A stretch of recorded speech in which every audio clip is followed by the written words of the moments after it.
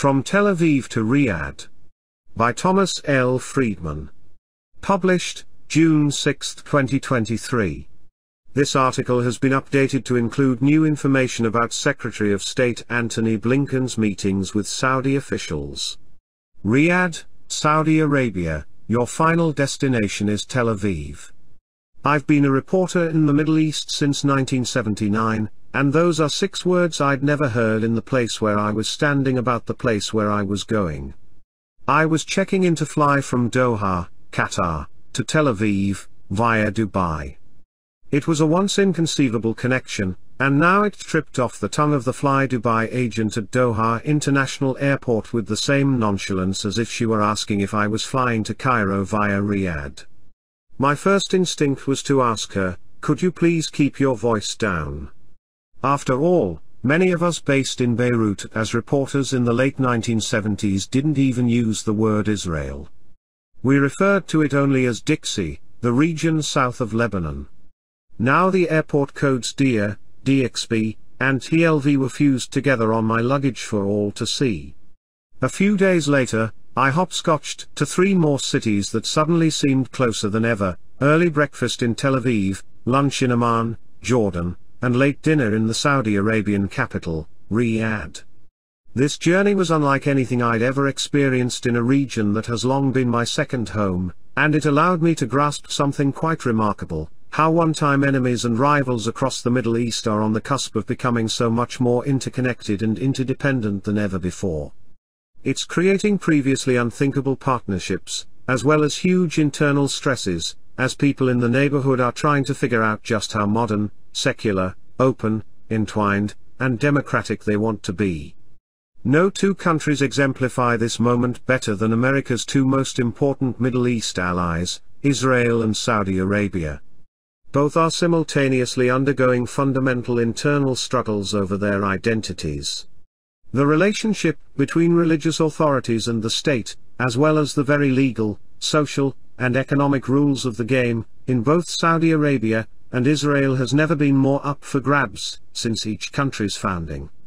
In Saudi Arabia, the societal transformations being imposed from the top down by the iron-fisted Crown Prince Mohammed bin Salman, MBS, are now so profound that if you have not been to Saudi Arabia in the past 5 years, you may as well have not been there at all. When I last visited Riyadh, at the end of 2017, Saudi women were not permitted to drive. Today, not only are women behind the wheel, but the first Saudi female and first Arab female astronaut, Rayana Barnawi, just helped drive a SpaceX Falcon 9 rocket from the Kennedy Space Center up to the International Space Station. Meanwhile, the threat to Israel's original aspiration to be both a Jewish state and a democratic one is now so profound, posed by an extremist government trying to crush the independence of Israel's Supreme Court, that it has produced an unprecedented 22 straight weeks of massive street protests from democracy-devoted Israelis. If you have not been to Israel in the past 5 months, you may as well have not been there at all. In other words, America is now, in effect, present at the recreation of 2 nations vital to our interests. 2 nations who are at the same time secretly discussing making peace with each other. And 2 nations that are also figuring out how close to being with America's increasingly Middle East-focused great power rival, China. When I was the New York Times bureau chief in Jerusalem between 1984 and 1988, there were no diplomatic relations between Israel and China, and we were just thrilled when the first kosher Chinese restaurant opened near our office, even though there was no pork in the wonton soup. Today, as Israel is bursting with defense and cyber-related technology startups, Beijing has rapidly increased its efforts to buy into or partner with Israeli companies and universities, so much so that Israeli security services now have to keep a close eye on Chinese visitors and diplomats.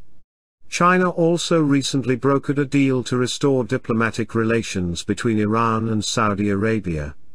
Saudi Arabia is now China's biggest supplier of oil, and China is Saudi Arabia's biggest oil customer, to boot. For all of these reasons, America needs to toss away any inhibitions and play as active a role as possible with Israel and Saudi Arabia. This is no time for America to pick up stakes from the Middle East. This is a time to lean in with our values and soft power tools like never before. President Biden should invite Prime Minister Benjamin Netanyahu to the Oval Office, like all previous Israeli prime ministers, only if he will answer two questions. 1. Are you occupying the West Bank and committed to resolving its permanent status through negotiations with the Palestinians, or do you see Israel's current control of the Palestinians as the permanent status, never to be changed? We need to know once and for all. And 2. Are you committed to ensuring that any major changes to Israel's court system will be put in place with broad public support to ensure political stability, because the United States has a huge interest in its most important military ally in the region not descending into civil war over judicial changes? For the past 75 years, Israel has been a trusted and vital strategic partner of the United States, but that was always based on shared interests and shared values. If those values aren't shared any longer, we need to know that. We need to get behind those Israelis who want to preserve Israel as a democracy, and keep locking the White House gates to anyone who doesn't. As for Saudi Arabia, at a time when its Aramco oil company rivals Apple and Microsoft as the world's most valuable company, its youth bulge is just coming of age and Riyadh has replaced Cairo as the most important power in the Arab world, we need to engage with Saudi leaders and society regularly, to ensure that Riyadh exercises power responsibly and to encourage the people and leaders in Saudi Arabia, who are trying to make it more religiously moderate, more respectful of women, more tolerant of all faiths, more economically diversified and more welcoming of dissenting opinions. Saudi Arabia is also the home of Islam's most sacred cities, Mecca and Medina, so how it modernizes and pluralizes will influence mosques and Muslim communities across the globe. Biden has steadily become more confident dealing with both Netanyahu's Israel and MBS's Saudi Arabia, twisting arms and drawing red lines where necessary and looking to foster bridge building within and between their societies, and with America, where possible. But much engagement still lies ahead to help keep this region, and these two countries, in particular, tilted toward more pluralism, integration, and tolerance. Let me show you why in detail with a few postcards from my trip. On my first morning in Tel Aviv, I got up at 7 and walked along the beachfront promenade to get my 10,000 steps. At one point, two barefoot young Israeli women dressed in black wetsuits passed me by, balancing surfboards on their heads.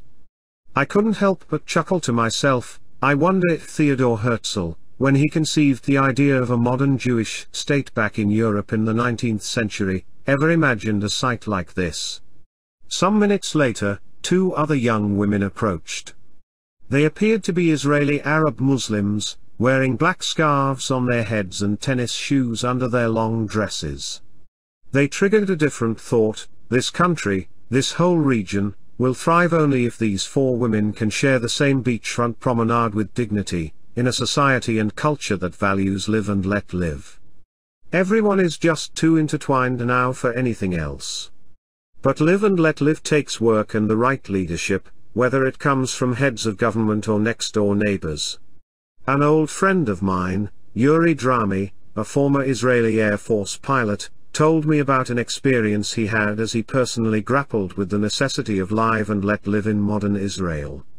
A couple of weeks ago, he and some Air Force colleagues decided to visit Bnei Brak, a predominantly ultra-Orthodox city east of Tel Aviv, which is strongly backing Netanyahu's efforts to overhaul the court, given how it often intervenes to curb the power and perquisites of the ultra-Orthodox.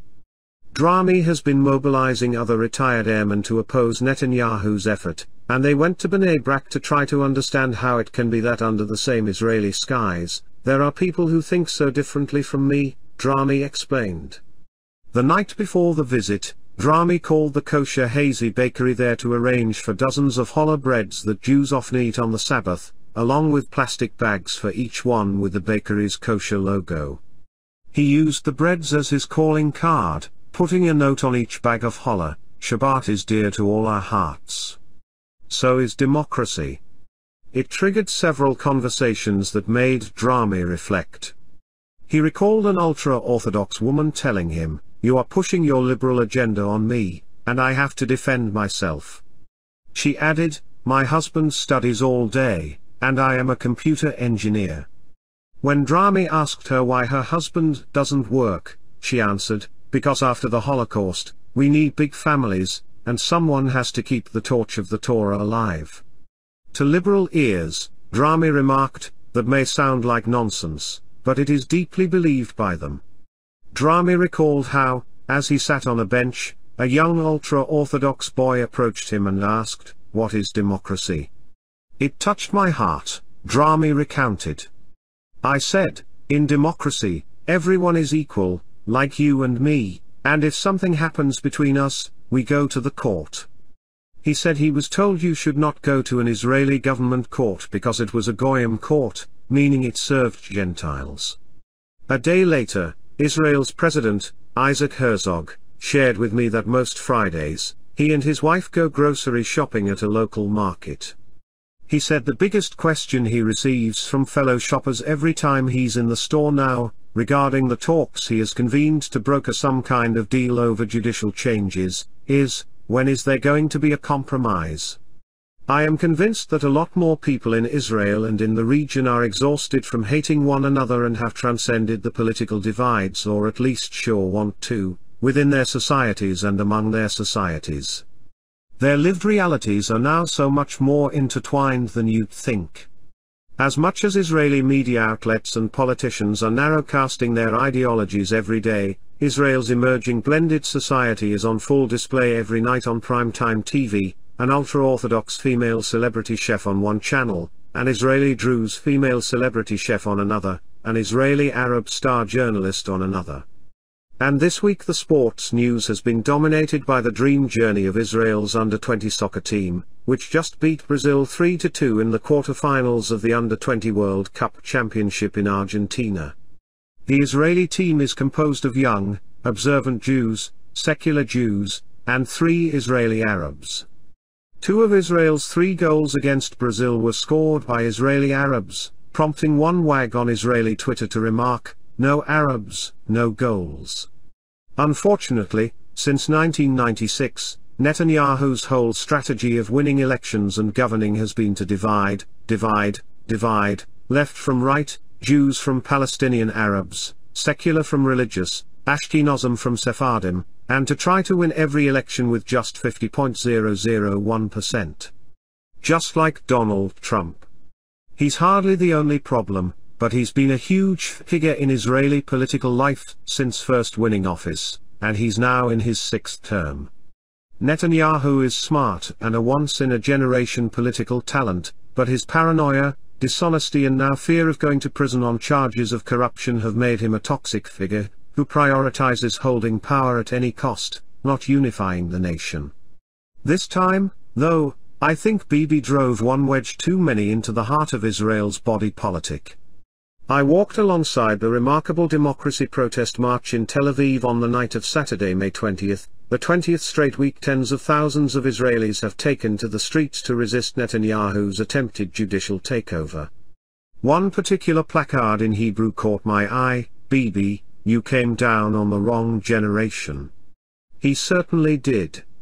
I was observing the demonstration with one of Israel's leading columnists, Nahum Barnea of Yediot Aharonoth, and his wife, Tammy.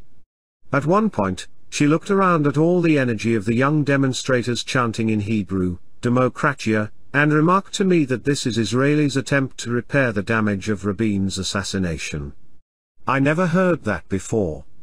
Tammy explained that the 1995 assassination of Prime Minister Yitzhak Rabin by an ultranationalist was not just an attack on the Oslo peace process that he was leading, it was also an attack on the whole democratic process in Israel itself. Rabin's killer voted with a bullet, and then his political allies, some of the very same Jewish supremacists now in the Israeli cabinet, voted with their ballots, which paved the way for the first of Netanyahu's 6 terms. Ever since then, Jewish settlers have been implanted deeper and deeper into the West Bank, making a 2-state solution nearly impossible, and more resources and powers have been transferred from the secular state to the ultra-Orthodox, making them kingmakers in Israeli politics.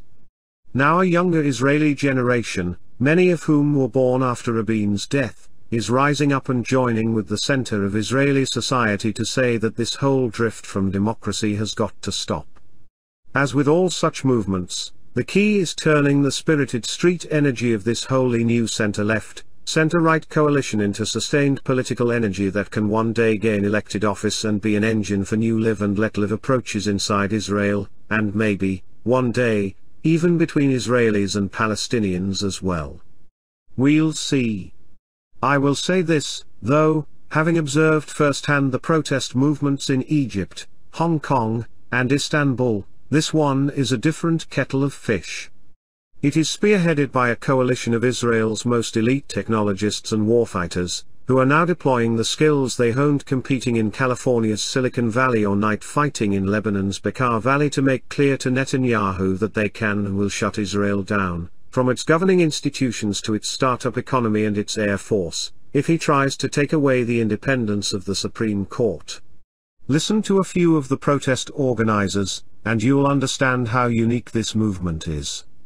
I started as an Air Force pilot and have founded 6 companies, said Gigi Levy-Weiss. We've created 50,000 jobs. When we started, we all realized that we cannot stay on the sidelines anymore. This time, we are not stopping at preventing this legislation but rather thinking about how we build the infrastructure that will permanently guard Israel's democracy, he said.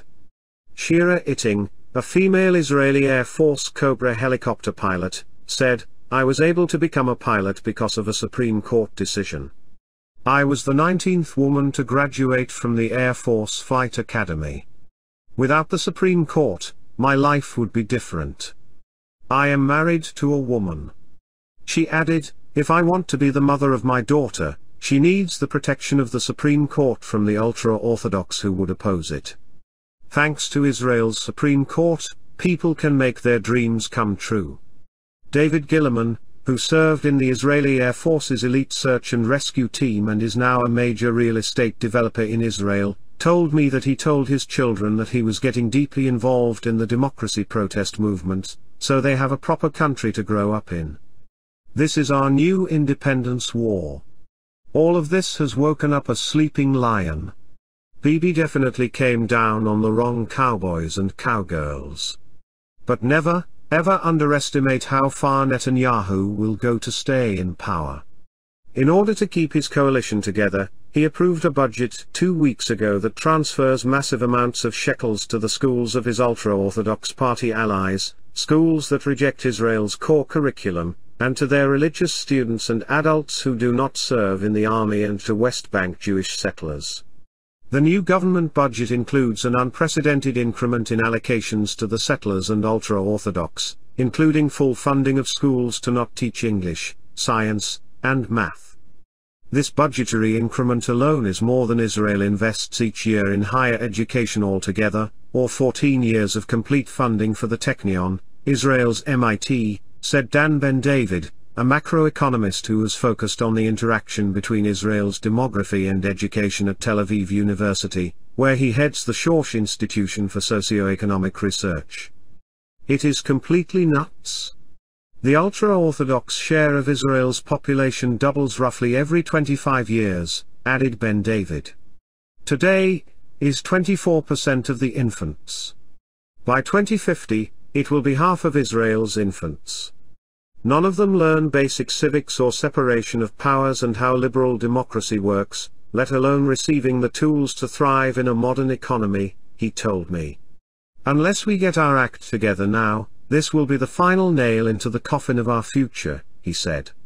So imagine how bizarre it was to find myself, 3 days after talking to Ben-David in Tel Aviv, sitting in the living room of Saudi Arabia's Minister of Education, Yusuf Al-Benyan, listening to him describe how Saudi Arabia has been overhauling all of its public schools and university curriculums to develop a workforce of men and women who can compete in a post-oil age.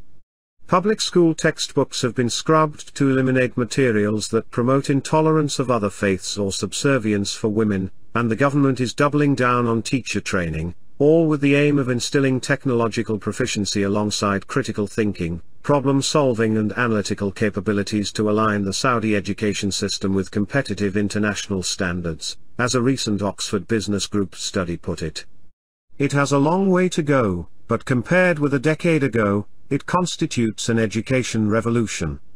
And like practically every other minister I met in Riyadh, Albanian was bursting with pride over a national team of Saudi male and female science and math students recently winning 27 prizes at the Regeneron International Science and Engineering Fair in Dallas.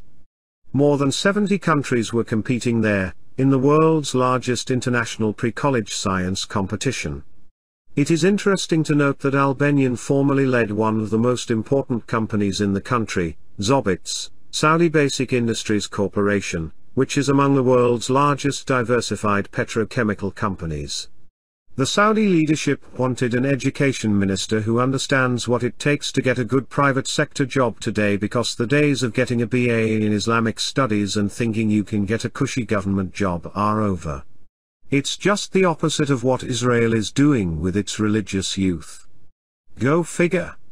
At the same time, Saudi Arabia is now trying to suppress the strict religious forces that Israel is increasingly empowering. But the Saudi ruling family has a lot to make up for, because the religious excesses it indulged at home and funded abroad beginning in 1979 warped the whole Muslim world and helped to inspire 9/11. The short story: the Islamist and women-suppressing traditionalists here were given free rein after 1979 after extremists took over the Grand Mosque in Mecca, and accused the ruling Al Sauds of being insufficiently pious. In response, the ruling family gave the clerics unrivaled powers to impose the most puritanical brand of Islam at home and export it. It changed the face of Islam globally. Mohammed bin Salman, who is the effective ruler now that his elderly father, King Salman, has stepped back from most of his public leadership duties, has basically been reversing 1979, putting the religious authorities tightly under the government's thumb and the most radical Islamists in jail, and lifting their heavy lid off Saudi society, with strong buy-in from the 2/3 of its population that is under the age of 30. I found it quite symbolic that in 2021, MBS's Islamic Affairs Minister ordered all mosques to lower the volume on their loudspeakers, saying families had been complaining that competing speakers were keeping their children awake, as Reuters reported. The big question for Saudi Arabia is whether the country can stay stable and achieve even half of its ambitions, at a time when every Saudi is being asked to hop on a bullet train to modernity that aims to make up for decades of drift under tired old men, for whom change at 5 miles an hour was fast enough but was so sclerotic it was threatening the viability of the whole Saudi system. What do I mean by a bullet train? When I was last here, in late 2017, MBS surprised the country by announcing that Saudi women and girls would be permitted for the first time to attend soccer games as fans. I came back last week and discovered that a Saudi Women's Premier Soccer League is now headed into its second season. Image. When I was last here in 2017, MBS had announced that women would be granted the right to drive. When I came back last week, I discovered that in March 2022, the racer Asil Al-Hamad became the first Saudi woman to drive a Formula One car in Saudi Arabia, and Rima Jufali became the first Saudi woman to compete in an international racing series in Diriyah, Saudi Arabia, in 2019. Summon an Uber in Riyadh today, and a female driver might fetch you. The pace and extent of change in Saudi society has been underreported, in part because few foreign reporters visited during COVID, when so many reforms here achieved escape velocity, and in part because many reporters, myself included, struggle with how to write about authentic positive changes in Saudi Arabia when the author of so many of them is MBS, who in 2018 also enabled the grotesque and senseless dismemberment of the Saudi journalist Jamal Khashoggi. The only answer for Biden is to talk about both. To just set aside what MBS's people did to Khashoggi would be immoral and inconsistent with American values and interests. So, too, would be setting aside the Saudis' continuing curtailment of any public expressions of dissent or criticism of the leadership on any issue. MBS would benefit from letting more Saudi voices be heard at this time of massive and rapid change. But for American officials to adopt a permanently standoffish approach to Saudi Arabia would be irresponsible. It would ignore the extensive and popular reforms that MBS has unleashed at home that could transform Saudi Arabia, and the whole Muslim world in some very healthy ways, ways that are also hugely in America's interest. This tension is never going to go away as long as MBS is running the show here. If you want to write about or engage with only countries without moral quandaries, you've come to the wrong neighborhood. It's late afternoon in Riyadh, and I am sitting in the Salam coffee shop, one of the scores of new coffee houses and restaurants that have opened here since I last visited. I am with 3 Saudi 20-somethings, 2 of whom, men, were college-educated in America and chose to come back to be part of the reform movement here, and another, a woman, who was educated here. We are inside, but outside, they point out to me, are 4 Saudi women, hair only loosely covered, enjoying their coffee and vaping. I never saw that here before. These young people did not want to speak on the record. As I said, for all the radical social, religious, and economic reforms here, this is still an absolute monarchy, where you can get arrested and imprisoned just for tweeting mild criticism of MBS or his government. The Saudi government has also grown very adept at using Twitter bots to attack critics and amplify support for the leadership. And yet there are more than a few young Saudis who use MBS's image as a screensaver, and it is authentic. Why? Because everything is relative. You cannot imagine what it was like to be a modern Saudi young woman before MBS completely uprooted the Mutawa, the Muslim religious police, who for decades terrorized the population and could arrest any woman for a lock of hair hanging too loosely from her veil or, in the case of a young male Saudi friend of mine, try to prevent someone from going through passport control on his way to study abroad because his hair was too long and he was going to an infidel college. Being allowed to drive, the young woman I was having coffee with explained, is about more than just driving. It is about me driving my own life now. You come here, and you see women driving today, and it doesn't mean anything to anyone else in the world, but it means a lot to me. In my whole teenage years, my goal was to live abroad. I thought if this country is going to change, it is going to take centuries and decades.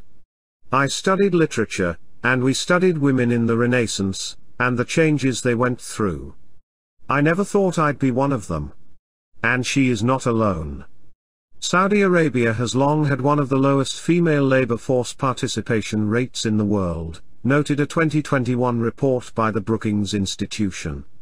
In 2018 the share of Saudi women who had a job or were actively looking for one was 19.7% of the adult population of women with Saudi citizenship. It added, in the years before that, the rate was much lower. But in the wake of MBS's decision to permit women to drive, and those 21 and over to no longer be required to get permission from a so-called male guardian to apply for a passport or travel abroad, the labor force participation rate of Saudi women jumped 64% in 2 years, to 33% by the end of 2020. It grew to 37% in 2022. This is still hardly a paradise for women. Women's rights activists have been detained, but compared with what it was just 6 years ago, the change is extensive.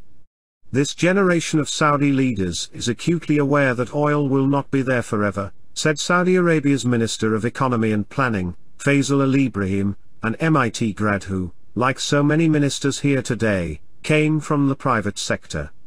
So our competitiveness has to come from other places, and our sources of growth have to diversify if we are going to make the economy more resilient and unlock the full potential of the society. That meant finally unlocking the full potential of the female half of society after centuries. This generation of Saudi leaders concluded, noted Al-Ibrahim, that social and cultural change was not just a hopeful byproduct of economic development, it was the necessary ingredient for it. This is an important US foreign policy interest. Why? After it was announced in October 2017 that Saudi women would be able to attend public sporting events, guess what happened?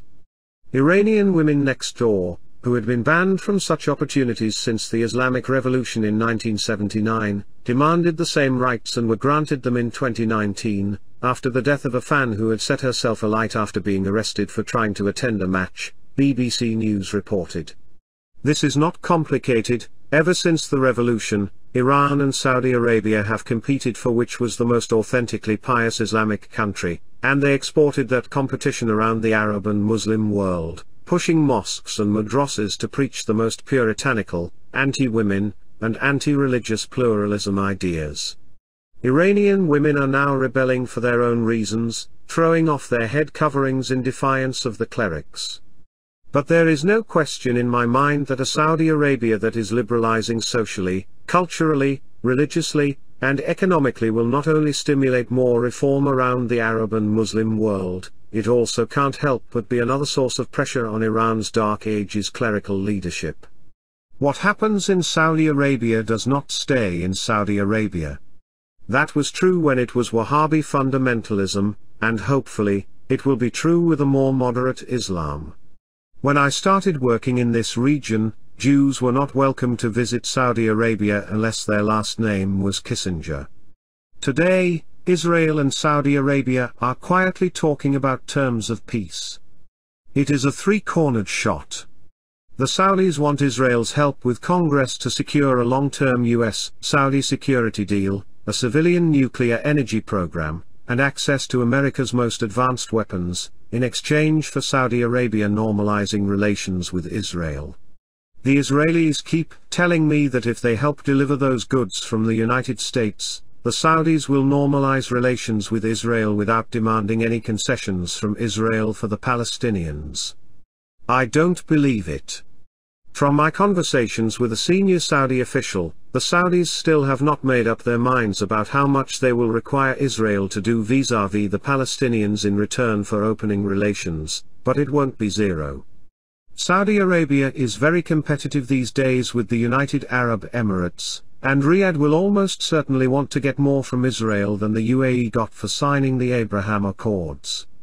Netanyahu knows there is going to be a price, but he is trying to keep it as small as possible, diplomatic sources told me.